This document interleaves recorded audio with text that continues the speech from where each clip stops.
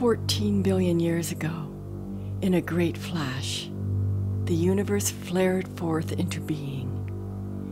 In each drop of the universe, a primordial energy burned, never to be equaled again.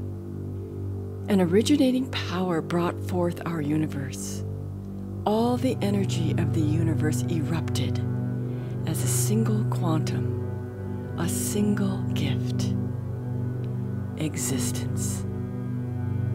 If in the future stars would blaze and lizards would blink in their light, this too would be powered by the same numinous energy flaring forth at the dawn of time. There was no place in the universe separate from the originating power. Everything had its beginning in this realm. Space-time itself was a tossing, churning, foaming out of the originating reality, instant by instant. Each of the sextillion particles that foamed into existence had its roots in this all-nourishing abyss.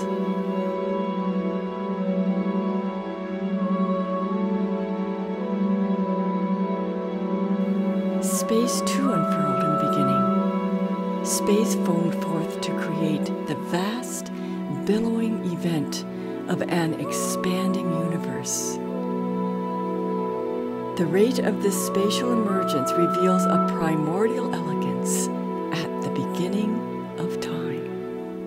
Had space unfurled in a more retarded fashion, the universe would have quickly collapsed back into quantum foam. Had space emerged more rapidly, the universe would have become dust. The original body of the universe maintained itself in a delicate balance so that its hidden beauty might come forth.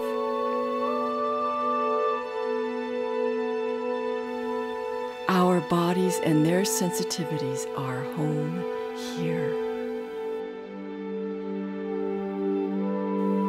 This world comes from an event beyond anything that has happened in 2 million years of human existence.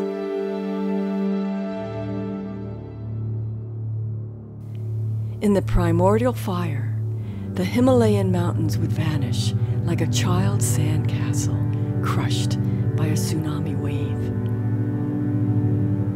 At the base of time is a trillion-degree blast, and all that exists traces back to this ungraspable seed event.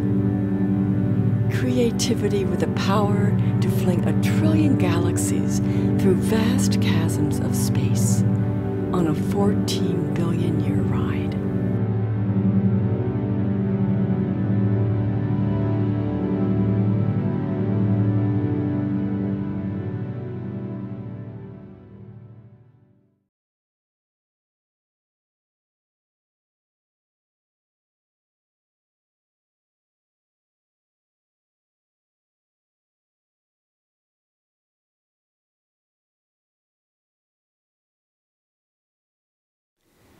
The oceans will be our guide as we journey into the future.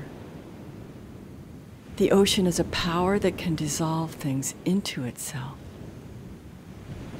Even the hardest rocks, given enough time, will become one with the ocean's waves. With our symbolic consciousness, we are very much like the ocean with its power to pour through boundaries. What we long for is profound intimacy of relationship. Our human imagination brought something radically new to Earth's life: the capacity to experience the world from another's perspective. We call this empathy. What does this mean? In the mammalian world, a mother bear has the capacity to identify with her young cubs and thus devote herself to their well-being. With the emergence of humans, we have arrived at an evolutionary breakthrough for being able to develop compassion, not just for our offspring, but for all beings of every order of existence. With this alone, Earth gave rise to the possibility of an empathetic being who could flow into and become one with the intimate feelings of any being. Our human destiny is to become the heart of the universe that embraces the whole of the Earth community. We are just a speck in the universe, but we are beings with the capacity to feel comprehensive compassion in the midst of an ocean of intimacy. That is the direction of our becoming more fully human.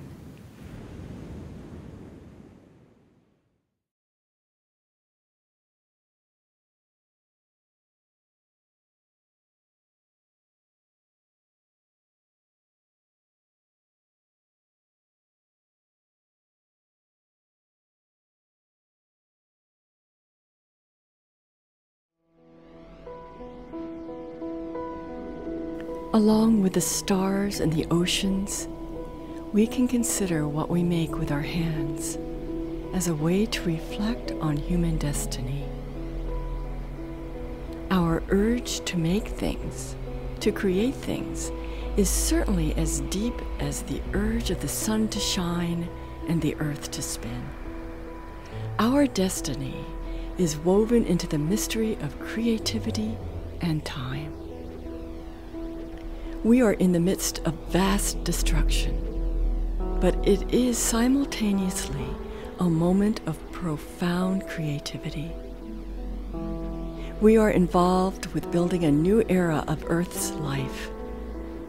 Our human role is to deepen our consciousness in resonance with the dynamics of the 14 billion year creative event in which we find ourselves. Our challenge now is to construct livable cities and to cultivate healthy foods in ways congruent with Earth's patterns. Our role is to provide the hands and hearts that will enable the universe's energies to come forth in a new order of well-being. Our destiny is to bring forth a planetary civilization that is both culturally diverse and locally vibrant, a multiform civilization that will enable life and humanity to flourish.